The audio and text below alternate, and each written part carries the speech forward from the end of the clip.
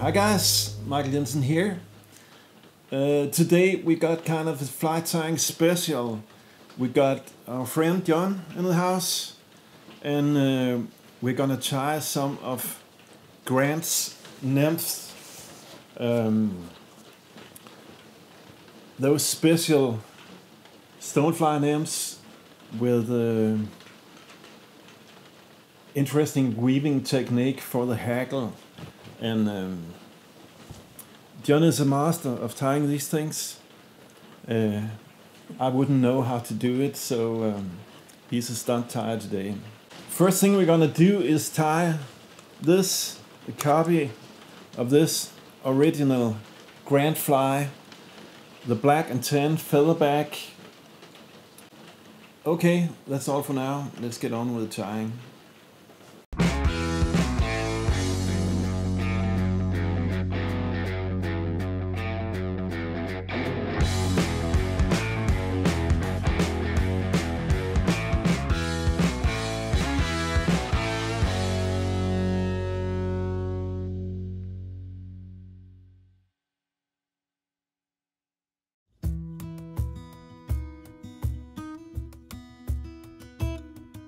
Okay guys, just for the record, today I'm behind the camera and John is in front of it.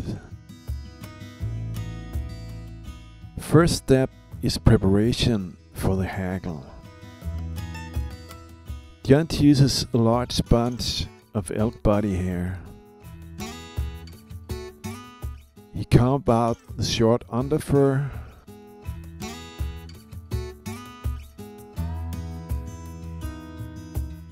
Then he stacks the buns first time.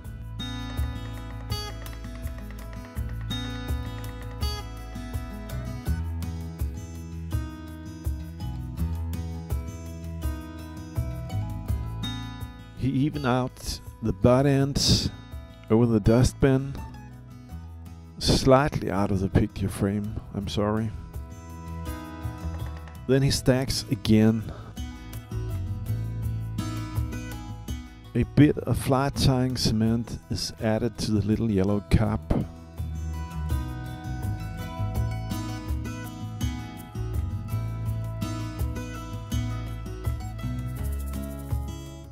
He pulls out the bunch from the stacker and separate a small bunch of 5 to 7 hairs.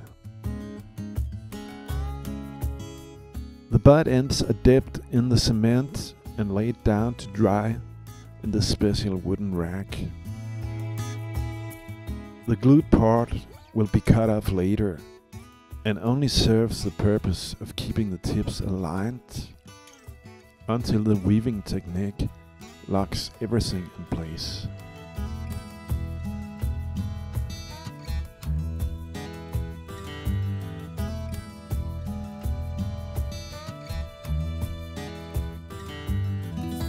Then it's just repeating the same process. You need enough of these sets to make a dense hackle. How many is needed depends on the thickness of the individual hair, which can vary a bit.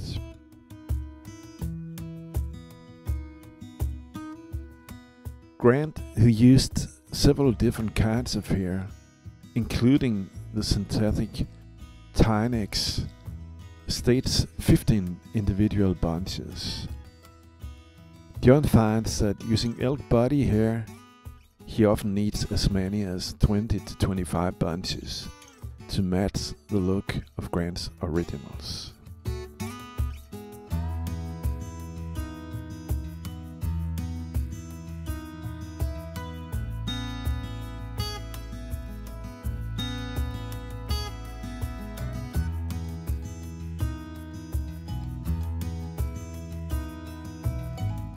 Then he follows the instruction in Grant's book for setting up 2 vices for the weaving process. Note that the 2 separate strands of tying thread are knotted together a couple of inches from the main vise. And this is what it looks like in real life.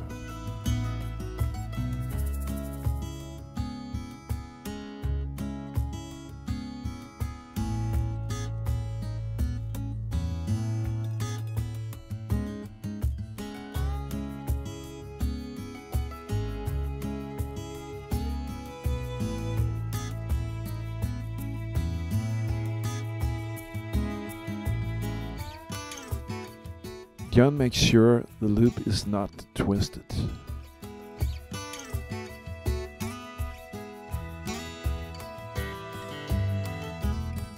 Then he takes his hackle pliers and grabs a bunch of hair by the tips.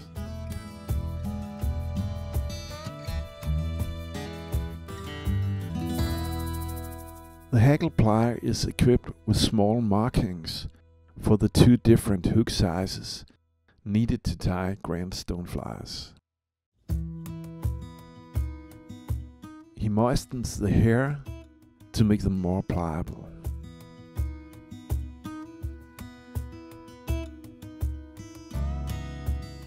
Then he starts weaving. The hair goes through the loop.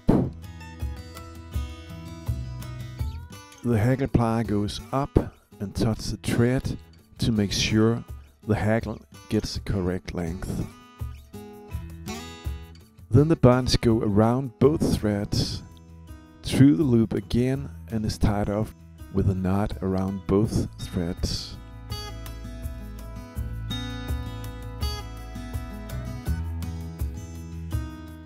Then everything is tightened up and the first bunch is in place.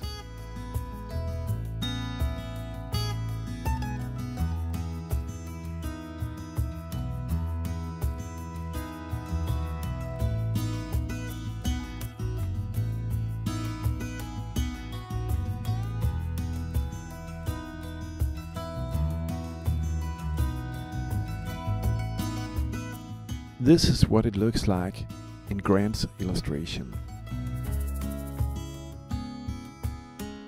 Repeat this process around 20 to 25 times. Let's speed up that task.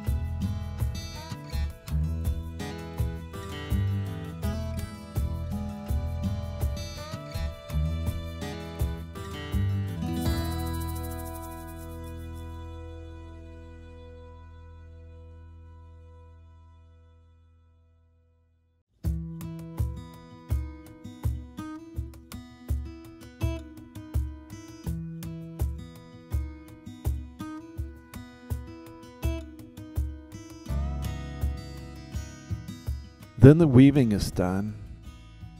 John cuts off the thread and make a knot tight up against the front end of the hackle to keep everything in place. Then the hackle is put aside while he ties the body.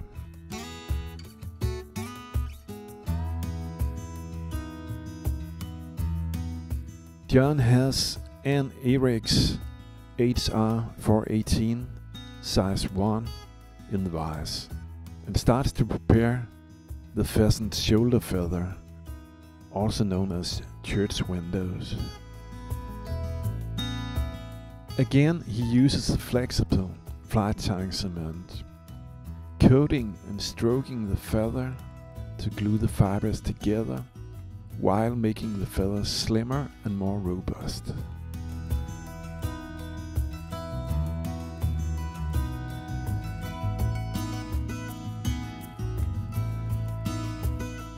Then he secures the tying threads and ties in the tails. These are taken from a synthetic floor scrubbing brush.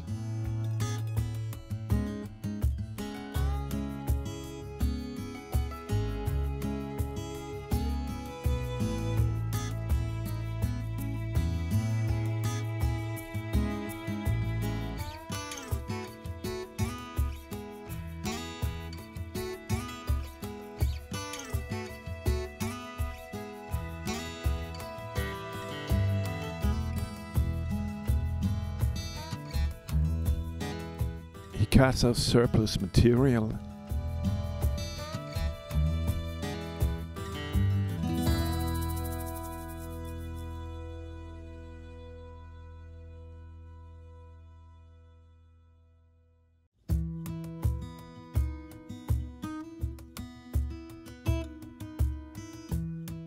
and makes a small thread winding and half hitches.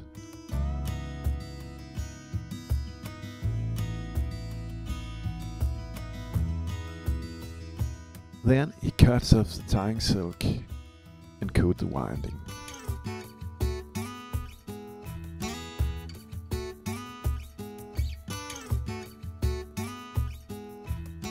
While the tying cement dries, he prepares the body material, making a tapered cut for tying in.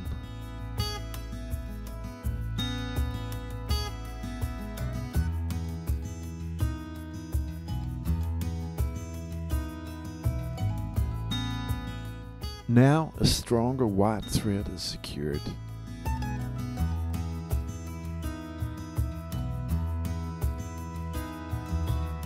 He ties in the body material. Then he winds the thread all the way up the shank to the point where the loop eye of the hook starts. Then he measures the body length against the small pin that's going to be tied in later.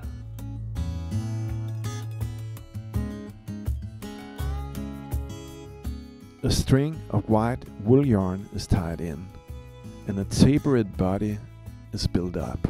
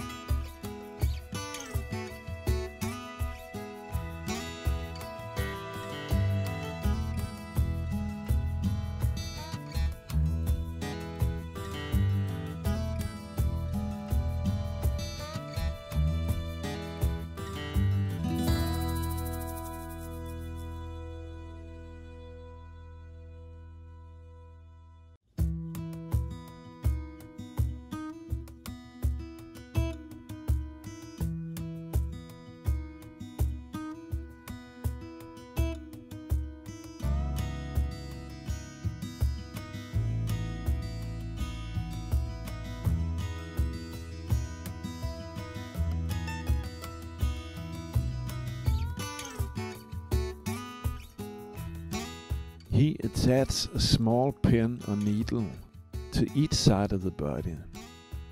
They add a bit of weight and help to build the flattened, broad body profile.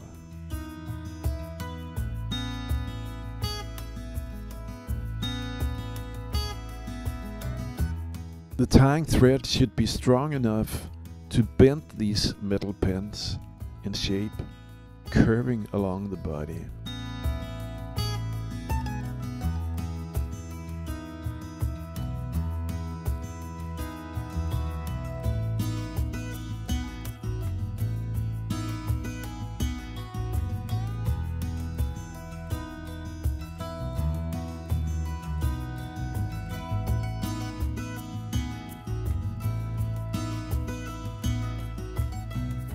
Then he ties in the yellow floss silk.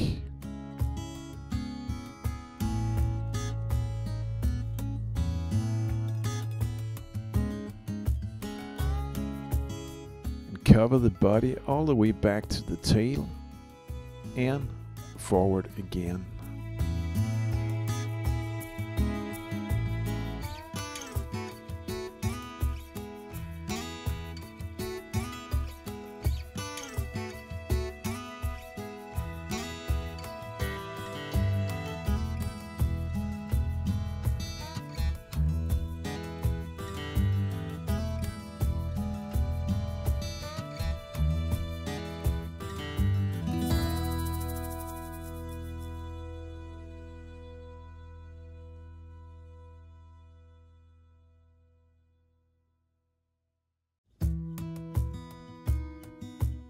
He does a final trimming of the now cured pheasant feather that is going to cover the back of the nymph.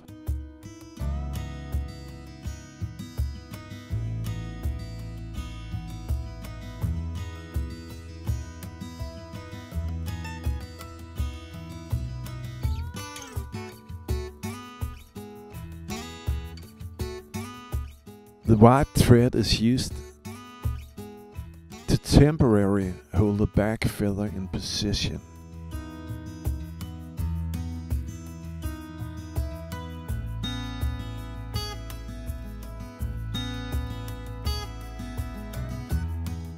And gradually backs off while the body material is brought forward.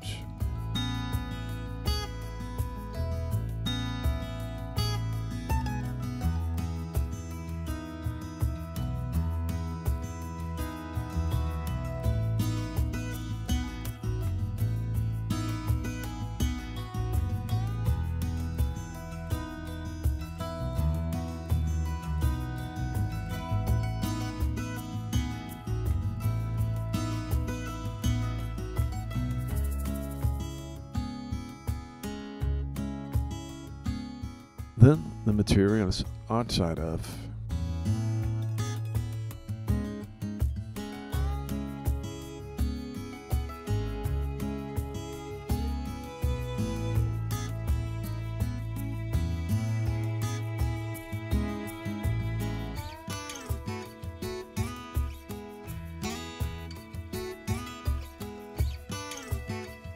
After a whip finish, the white thread is cut away. Then the whole body is soaked in lacquer, which makes the semi-transparent material glassy transparent.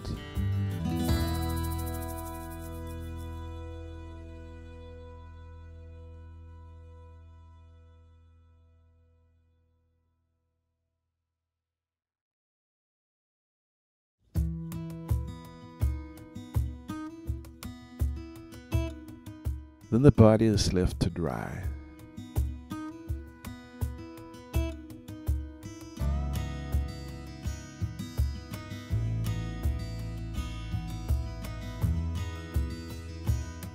After a bit of cleaning up, John reintroduced the yellow Purcell's gossamer silk thread.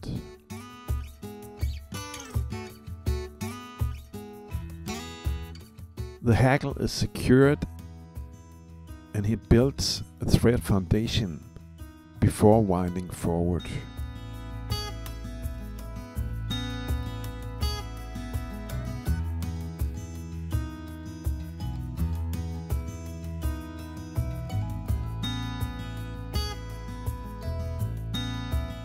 While winding the hackle, he makes sure to pull back all fibers between each winding.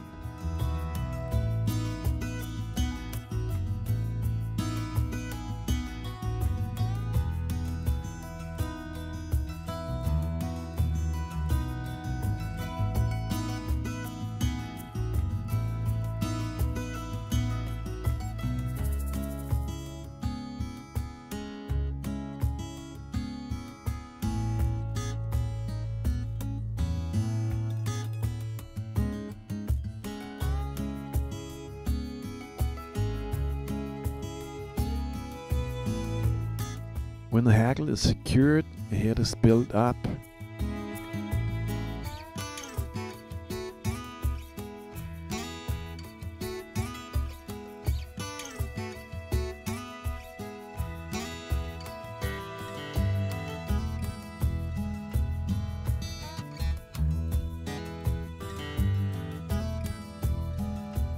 A whip finish is made and the thread is cut away.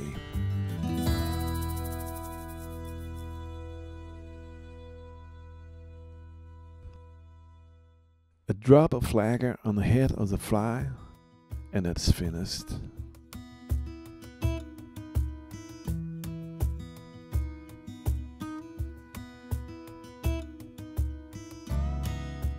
That's all there is to it, guys.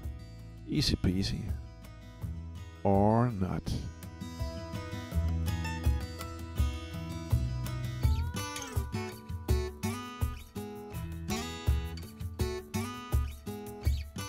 Okay guys, the black and tan featherback. That's all for today. Thanks for watching.